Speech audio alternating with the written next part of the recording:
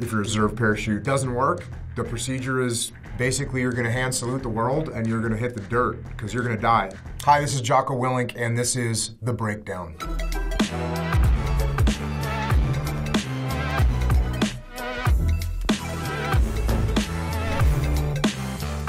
This is the movie Navy SEALs. What's our altitude? It's about 30,000. It's 6 miles up. Halo jump is high altitude, low opening. You skydive through the radar so they don't see you. You go at such a high altitude that they can't pick you up, and then you open your parachute at a low altitude where the radar is ineffective. You'd be using this if you wanted to go somewhere and you didn't want anyone to know you were there. It allows you to get in without being detected. Halo jumping is fun. So if you're just training, you're gonna have a good time. If it's night combat equipment halo jump, there's gonna be a little bit more intensity in the situation, but if it's just a fun free fall that you're doing during the day for good times, everyone will have a good attitude and be having fun with it. Let's go back. Loading magazines, that's pretty unrealistic. You should have your gear prepped prior to the jump procedures. 45 minutes at the beach landing site. That's one thing they usually miss in military movies is in a helicopter or an aircraft. It's so loud in there, you can't just be having a normal conversation. You gotta yell and scream at each other or write stuff down or use hand and arm signals. You know how much time? 30 seconds means you're 30 seconds from going out. What's a minute? This right here. Super complex. 6 minutes! If you have a long flight, sure, somebody might be reading a book. Why not? Almost every mission that I went on was in a vehicle. And in a vehicle, we weren't reading books because when you're in a vehicle outside the wire, then you have to be paying attention for ambushes and whatnot. Outside the wire just means wherever you're stationed, you have a perimeter, and the perimeter's got, a wall around it. There's barbed wire on the wall, barbed wire, so therefore, we're inside the wire, and then the enemy is outside the wire. C-130 is the actual transport plane that the military used for decades, and now we have newer planes, but I think this film is from 1990, and it's probably pretty accurate that a C-130 would be used. The C in C-130 is designated as a cargo plane. People think that it's bad flying in a cargo plane. It's actually awesome. And people string up hammocks and put down ground pads and get in sleeping bags, and it's like time travel because you just go to sleep and you wake up and you're at your destination. I actually enjoyed traveling in cargo planes. Good times. Let me fast forward a bit. When you jump out of an airplane, you're gonna have an altimeter, which is gonna tell you what your altitude is. You're gonna have a parachute, and in this particular one where they're jumping above 13,000 feet, you need oxygen, so they have oxygen on. It's just an oxygen mask. They're gonna depressurize the cabin so that they can open up, and that way you're not breathing that thin air. That's why they need to put those oxygen masks on. Jesus, Dane, who the packed your chute? It doesn't look good. I wouldn't jump it if I were you.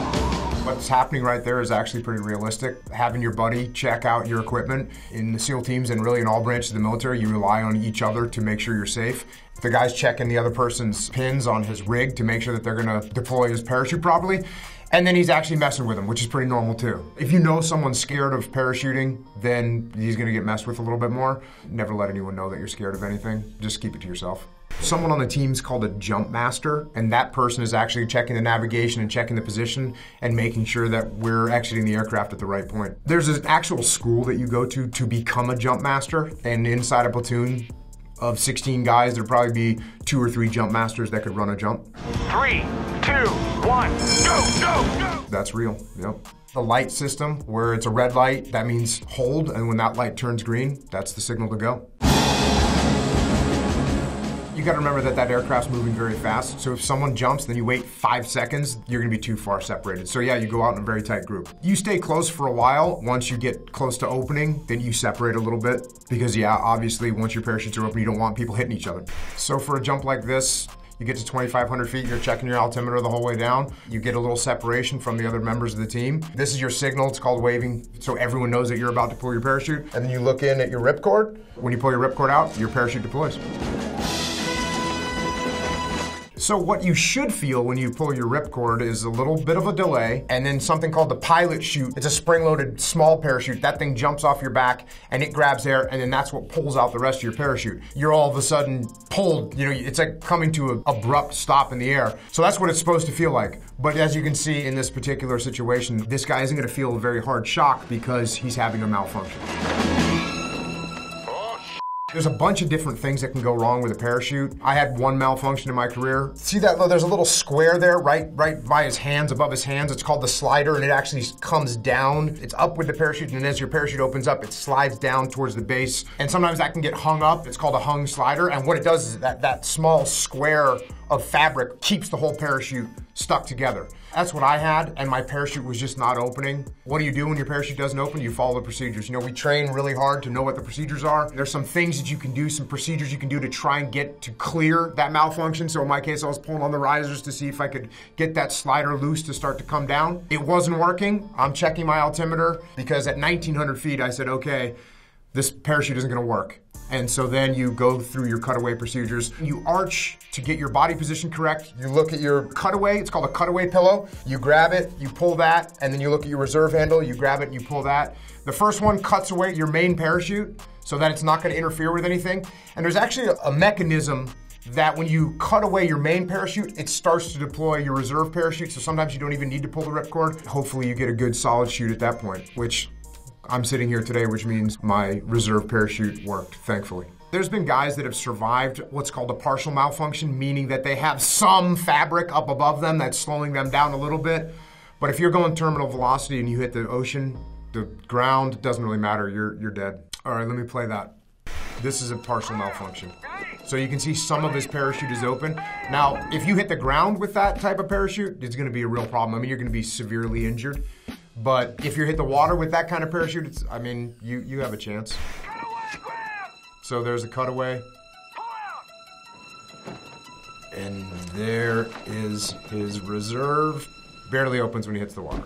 You get a decent amount of cloth over his head. Once you hit the water, now you need to assemble your crew. And normally you'd be jumping out with a boat. I think in this particular scene, they commence immediately on a dive, which is not very realistic. The distance that you'd have to travel on a dive, if you were to parachute in, you'd have to be at least over the horizon, which is 12 nautical miles out to sea. You're not gonna be able to dive 12 nautical miles. There's no human diver that could do that. So that's pretty unrealistic. This is active Valor. Blackbeard, it's flash. Have you loud and clear. Standing by on this fit. I think what they're trying to simulate here is something called a rigid hull inflatable boat, which is a kind of common craft used in the SEAL teams. It's actually used for these type of situations that they're showing right now in this movie, which is moving up a riverway where you have a little bit more latitude to use a bigger craft. Push to your location at 15 mics. 15 mics just stands for minutes. Mics is minutes, it's kind of interchangeable. So the things on their helmet, this guy's got an actual light. I don't know why he's got it pointing backwards, but he's got a normal camping headlight. And then the other thing that they've got is a night vision mount, but there's no night vision on their gear right now. Well, we move underwater a lot, but we do it while we're diving. So appearing like that is not very realistic. One of the hardest things about maintaining a weapon is bringing it through the water, especially in the ocean. This is regular fresh water, so it's gonna be a little bit easier. It's still, when you get out of the water, you have to make sure that the barrel is clear, and you have to drain the water out of the weapon. Just because you're in the SEAL teams does not mean that you are a sniper. Sniper is a specialized school that guys go to, and there's a bunch of different schools.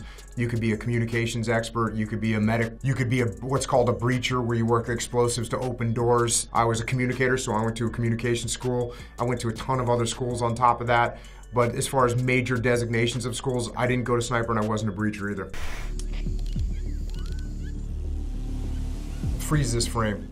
The reason you haven't seen a drone like this before is because in terms of drone technology, this is ancient. These were very difficult to fly. I mean, nowadays they have little quadcopter drones that a 5-year-old could fly around if they wanted to. These were a lot harder to fly. You had to be a little bit more of a pilot to make them work. It didn't take very long for these types of drones to not be used by anyone. For just about any mission, you're gonna try and maintain security and silence for as long as you possibly can. And then the biggest thing you want to get on the enemy is surprise.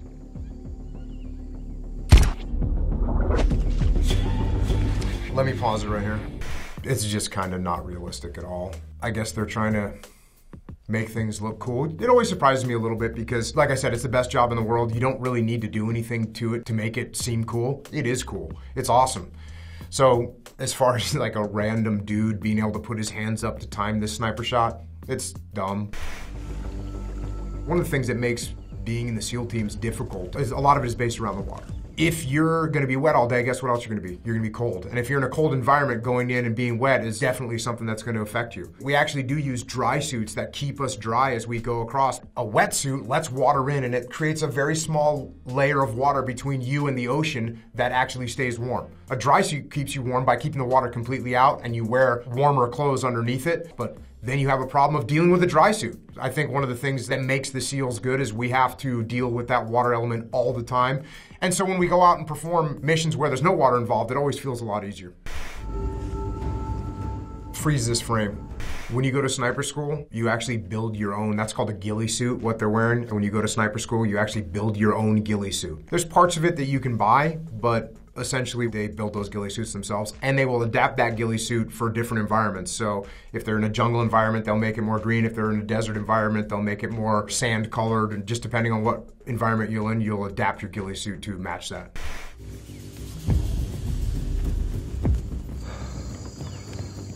The tap on the shoulder right there, it just means, hey, I'm the last guy, and when I tap you on the shoulder, that means you can leave that security position.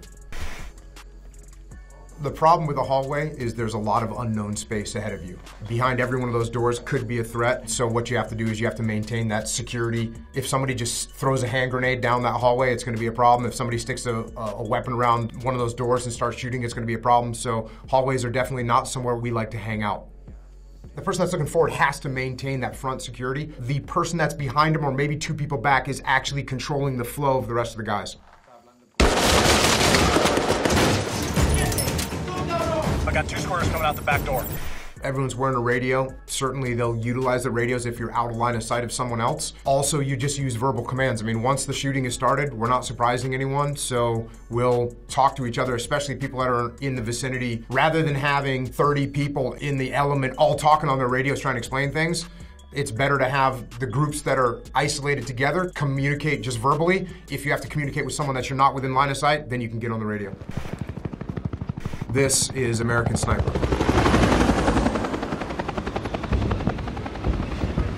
You said HUI has a sniper in the Olympics, but Iraq hasn't qualified a shooter in 3 games. The film is actually about Chris Kyle. When I was a task unit commander, Chris Kyle was in task unit Bruiser. That was my task unit. When the film came out, they actually had a screening for us down in Coronado at SEAL Team 3. That's when I saw the movie. A task unit is 2 SEAL platoons combined together, then with a small headquarters element over it. That's what a task unit is. Well, that's because Mustafa's not Iraqi. In this particular case, what they're trying to show is that the sniper's not going to be alone. He's going to have some kind of security with him. Because if you're alone and you're looking down your sniper rifle, then no one's covering your back. In this, they're showing Chris with one other guy. The reality of the situation in Ramadi, which is where Chris was with me, wasn't just 2 guys or 3 guys. Most of the time, it was 7, 8, 10, 15, 20 guys to maintain a sniper position. 2 things that are kind of diametrically opposed that are going on when you're in a situation like this. They all want some kind of protection, which is why they're staying close to a wall, that makes sense. However, if you get too bunched up and a roadside bomb or an IED goes off, a booby trap goes off, obviously the closer you are together, the more people it's going to wound. Hey, there's times when you get bunched up and you might be with 2 or 3 people to hold down a corner, but any military individual that's watching that is not going to get a good feeling seeing everyone bunched up like that. I mean, you couldn't see much of the breach, but essentially what a breach is, you put a big explosive breaching charge, which are specially made charges that blow doors open. You take a step back and blow the charge. Yeah, I mean, that's pretty normal. There's advantages to breaching as well. So when you detonate an explosive breaching charge, that's going to stun the people in the room too. So there's some advantages, but there's also times where you want to maintain, silence. So there's advantages and disadvantages to both. Hey, y'all mind if I roll with you? Hey man, any SEALs, cool by me. When we were in the Battle of Ramadi, every operation we went out on, we had Army, Navy, Air Force, Marines with us all the time. I think this is representing a Marine Corps element. Yeah, the one they're calling the legend. He got like 24 confirmed kills. Well, news count. If the situation is going to call for him to have like a really long reach, be able to shoot very long distances, he's probably going to carry a specialized long distance sniper weapon. In an urban environment like this, it'd be pretty common just to carry one weapon that you can use a little bit in both environments. Hey, what's that mean, bro? Breach her up.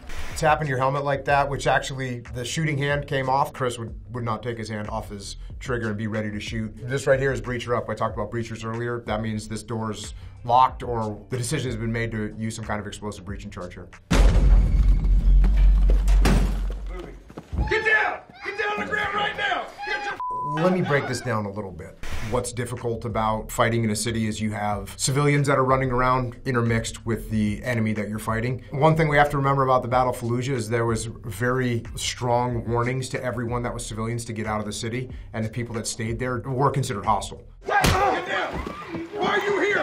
What, you're supposed to be evacuating this area. Why are you still here? If you've been told that everyone in the city is going to be hostile, then they're probably taking the right approach. Showing Chris sitting there holding his weapon on this little kid, Chris wouldn't waste his time with that. He would move on to this adult immediately. What you're trying to do is get control. That's what you're trying to do. You don't know what's happening. When you walk into a room, you don't know what's happening. Things aren't as they seem. So what you're trying to do when you get into a room is you're trying to get control of the room. I actually just mean get control of the human beings that are in there. That could mean telling them to get down on the ground and they're not moving anymore. Cool. You have control. Now you need to actually make sure that they don't have any weapons. Make sure they're not rigged with a suicide vest or something like that so that they can't attack you. Clearing houses, what you're doing is trying to make sure there's no bad guys in there. If they're in the streets, you could take them out, but they're going to go into buildings, they're going to go into houses. It's the civilian populace that really suffers. And, you know, in Ramadi, where I was, the civilians were the ones that were suffering the worst because they were catching it from both sides. We would have Iraqi soldiers with us or interpreters that would talk to the family, and sometimes you'd sense some uncomfortable situation, and then all of a sudden you realize there was a person in that house that wasn't from that family. Well, guess what? They were an insurgent, they were a foreign fighter, and then we could catch them and take them out. This is Lone Survivor. The way I see it, we got three options. One, we let him go, hike up, probably be found in less than an hour. Two, we tie him up, hike out, roll the dice. They'll probably be eaten by wolves or freeze to death.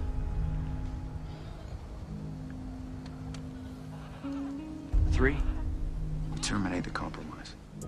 You know, in the SEAL teams, most of the time, everyone has the same general idea of what we should do. Unless something is just grievously a bad call, then someone might say, hey boss, that's not a good call right now.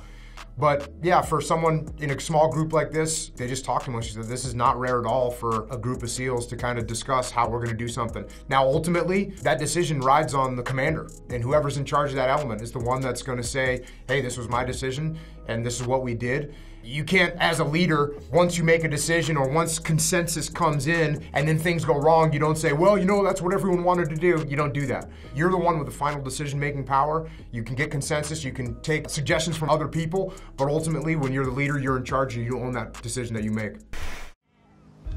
We let him go. 20 more will die next week. Rules of engagement says we cannot touch them. I understand. And I don't care. I care about you. I care about you. I care about you. I care about you. Yeah, you get a very specific rules of engagement brief.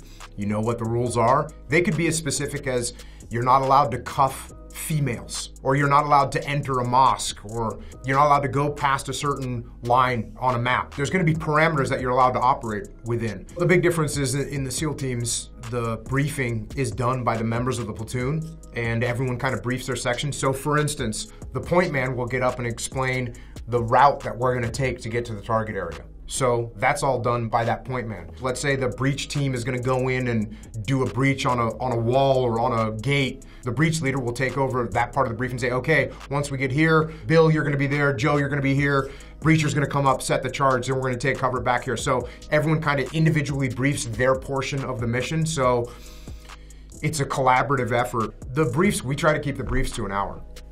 You know, after an hour, there shouldn't be so much information that it takes more than that, and after an hour, guys' hard drives are full. We want them to know the important things, and we want them to understand the flow of the mission, and then once they have that, that's it. It is a big deal to break the rules of engagement, but at the same time, rules of engagement are written in such a way that if you think you need to do something to protect your troops or the mission, then you can pretty much do what you need to do to make that happen. And so this is a tough decision to make. They want to execute this mission. They know they're going after a bad guy that's killed Americans, and at the same time, they got some people that they're suspect of, but they can't confirm, so it's a very tough decision to make. This is Captain Phillips.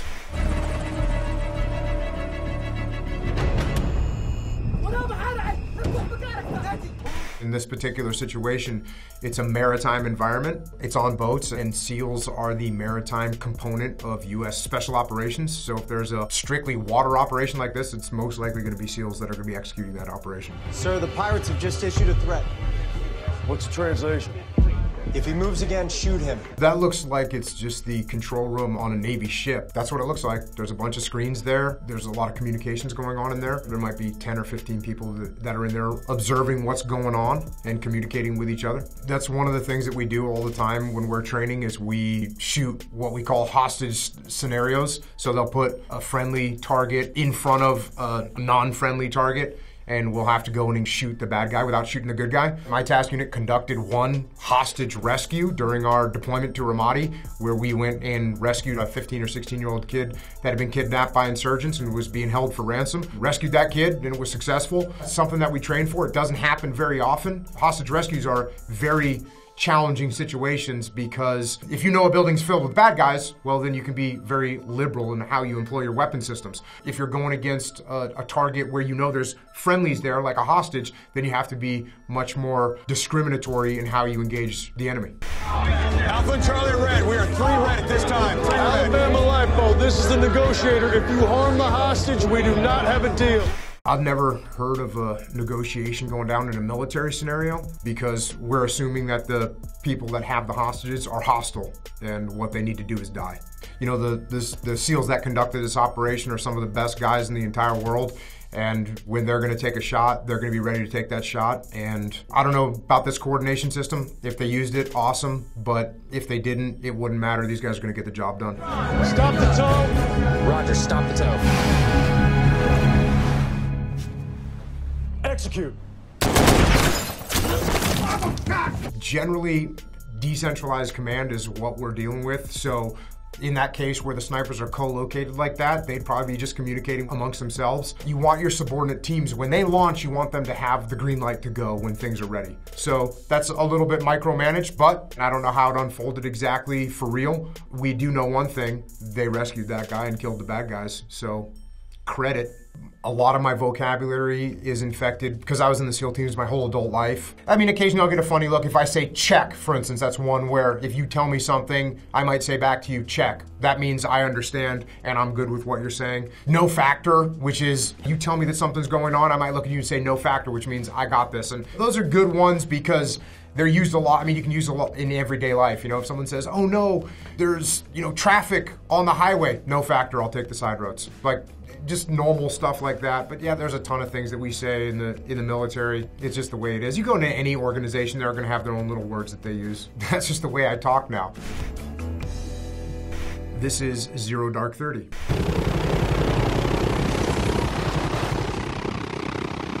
Helicopters are definitely one of the most common modes of transportation, but again, it varies from place to place. When I was in the Battle of Ramadi, the couple times that they did fly over the city when we were there, they got shot at heavily. Even to extract a wounded guy, we'd have to get him out of the city into one of the secure bases to get someone in a helicopter. Even for fire support, in the Battle of Ramadi, fire support was almost all tanks and tankers. So God bless those guys for what they did. But in a situation like this, they're traveling long distances. In Afghanistan, they used helicopters all the time.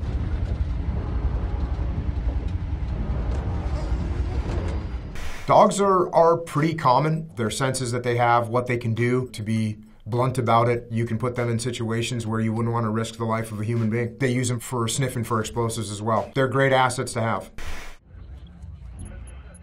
Yeah, it looks like they're just naming what those helicopters are called, and that's normal. Different aircraft will have different call signs. In this case, they're Prince 5-2 and Prince 5-1. I think what they're trying to represent is different phase lines of an operation. So in other words, as you move in towards a target, you'll have different marks. When you get past those marks, you'll call them up the chain of command so everyone knows, hey, we're at phase line Alpha, phase line Bravo. So everyone's kind of aware of where the mission is as it takes place.